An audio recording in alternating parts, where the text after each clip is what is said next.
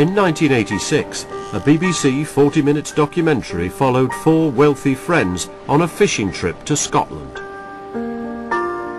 But what the fishing party caught was a series of outspoken and controversial opinions which shocked many viewers and made it one of the most famous films of its era. It was entirely the crowd's fault. Jumped out in front of me shouting "Sea Heil." And I said, "That's it. Tally ho, boys. Band at 6 o'clock. 40 Minutes On revisits the original documentary, and 20 years on, its main participant speaks for the first time about the film and the issues it continues to raise. We could not have done or said more stupid or irresponsible things in front of a camera.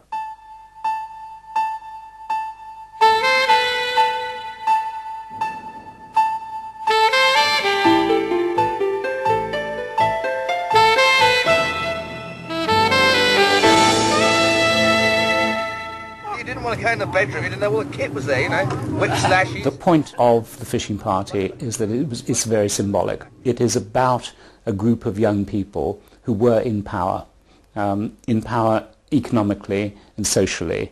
They were in the ascendant. These people were the entrepreneurs, the people who were making money, the people who were making far more money than they'd ever made before.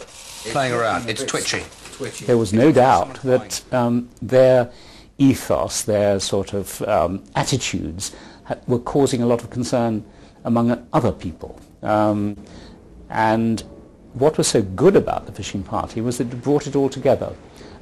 You could, during the course of this expedition on a trawler to the north of Scotland, you saw the way they thought, what their lives were about. The film was offered to director Paul Watson. Watson had made his name as a pioneer of observational documentaries like The Family. It was a chance to say something in the juxtaposition. I was getting very concerned in those days about how to put things together in some way which was trickle-down judgment, that 3 days later people might say, "I've been got at. That film wasn't about fishing.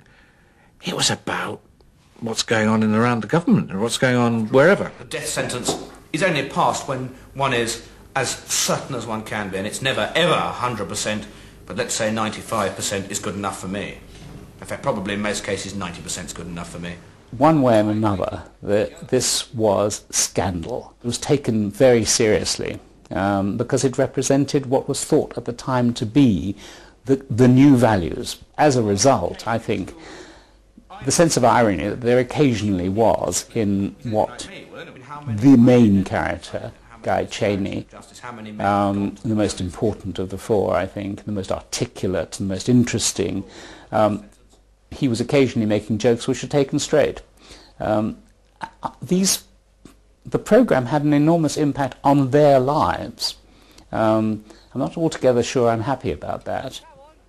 I think it was reasonably fair to them. But it was a polemical programme. It was a programme that was putting a point of view. And, well, I hope it didn't do too much harm to them.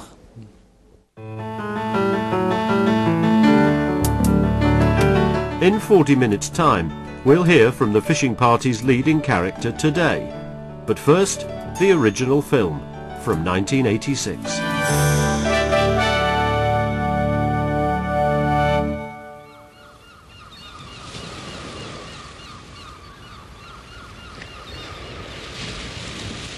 Early October 1985, and a group of friends plan a fishing party. A chance to get away from the daily news of doom and gloom. Here on Pentland Firth, Scotland's most northerly waters, there are other preoccupations. Certainly, I've never sat on a trawler in the North Sea for 4 days, and I expect confidently to be violently seasick on at least 3 of them. I think I'm acting steward. Perhaps more on the liquid side than on the food side, as hopefully that'll be lockfin, kippers and porridge for breakfast. My job is to supply the rum, which I understand is a major requirement for people who are going north of the border. It's, I understand from Robert, a special request for Robert to have a bottle of champagne for when he catches the the world record skate, and he's asked for me to supply him with some Krug champagne. Oh, Robert? Well, this is nice. Well, what's all this I hear of your escapade up to Scotland? Yes, for a lunatic friend of mine is wants to go for the record. He's very keen on fishing. He wants to go for the catch a record-sized fish. And apparently the conditions are very favourable in Scotland at the moment, or Scapa Flow. God, sounds quite fantastic. Good morning, gentlemen. Would you like to order? Good morning. What would you like to eat, Sam? I think I'll start with potted shrimps. Shrimps? And what are you going to have? I think I'll have some oysters, actually. What oysters? Half a dozen oysters. We've got to get over around 186 pounds, and Guy tells me that this fish is 15 feet from side to side, which sounds remarkably like a good fisherman's story, and no doubt if we lose the fish it will be at least 15 feet from side to side. The records are in excess of £200, and I think, if I'm not mistaken, £236 for the halibut and £212 for skate. But there are much bigger fish there, much, much bigger. They've been seen before. They've been caught in trawl nets, but never been caught on modern line.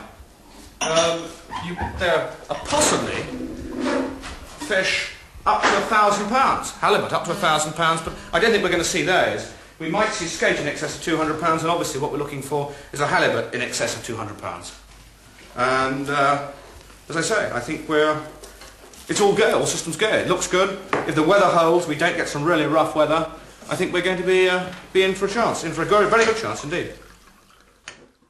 The Tottenham area of North London is quiet this evening after last night's violent rioting, which left a policeman stabbed to death and nearly 250 people injured. Last night's troubles in Tottenham brought a new dimension to inner-city rioting that began this year in Handsworth in Birmingham a month ago. For the first time, firearms were used by rioters. I don't think we'll have a French Revolution style, because I think underneath, actually, the British are very, very loyal. We are British. More so than any other race, I think, almost in the world. And when it comes down to the nuts, these people will fight amongst themselves. They'll fight the police, they'll fight anybody, but they will always believe in their country. But whatever the reasons immediately behind these latest disturbances, the police, for their part, maintain that a petrol bomb factory was established there some time ago. I think a lot of these what are considered race problems, are stirred up to a large extent by the far left, the loony left. They must be easier to manipulate people when they're on drugs. There's a lot of people in these, all these areas seem to be sort of full of drug users. I was horrified at the Labour conference that not one delegate said anything good about the police. They all damned the police. Criminals had used dismay and grief to burn, stone, and then to kill. The ferocity of the attack was senseless beyond belief, he added. During the rioting, the Commissioner had deployed members of the Tactical Firearms Unit. I don't ever think it's a bad thing to have a strong personality leading a country. I think she has great feeling for the population of the country, and I think particularly perhaps as a woman cares more for the people in the same way perhaps as the Queen cares for the people. The Commissioner is convinced they can cope through traditional policing methods rather than by introducing CS gas and water cannon, despite the fact that they believe that political activists are determined to find another opportunity to strike again elsewhere. Guy Cheney, a commodity broker, claims to make in a good year £500,000 with his partner John Buckland. The October goes off the ball fairly soon, doesn't it? This afternoon in their city office, the hope is to sweeten the income by dealing in sugar. David, we dining, sir? Very well. You? Lovely holiday, yeah. John left you some at 60 and some at 3AA, didn't he? I'll cancel it. Put it in at 60. Okay. The Oxford. Yeah, thanks very much. New York slipping. Thank you very much.